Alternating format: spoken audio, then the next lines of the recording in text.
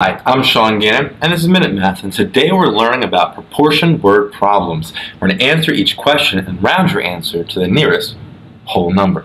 If I was given this word problem, the money used in Jordan is called the dinar. The exchange rate is $3 to 2 dinars. Find how many dollars you would receive if you exchanged 22 dinars.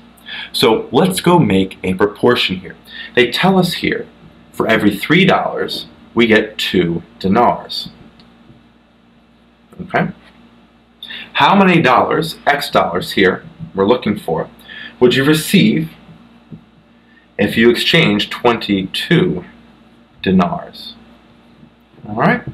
So let's go set up a proportion. $3 over 2 dinars equals X dollars over 22 dinars. So we want to cross multiply here.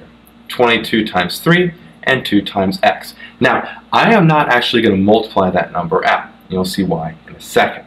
3 times 22 is on the left here, and 2 times x is on the right. Well, x I want to get by itself, so I'm going to divide by 2 to both sides. This leaves me with x by itself on the right, and 2, well, that easily goes into 22 11 times. So now we're left with 3 times 11, which is $33, right? That's our variable for x there, or the unit. So our final answer here is just $33. So quick recap. The money used in Jordan is called the dinar. The exchange rate is $3 to 2 dinars. Find how many dollars you would receive if you exchanged 22 dinars. Well, we set up a proportion here of 3 to 2.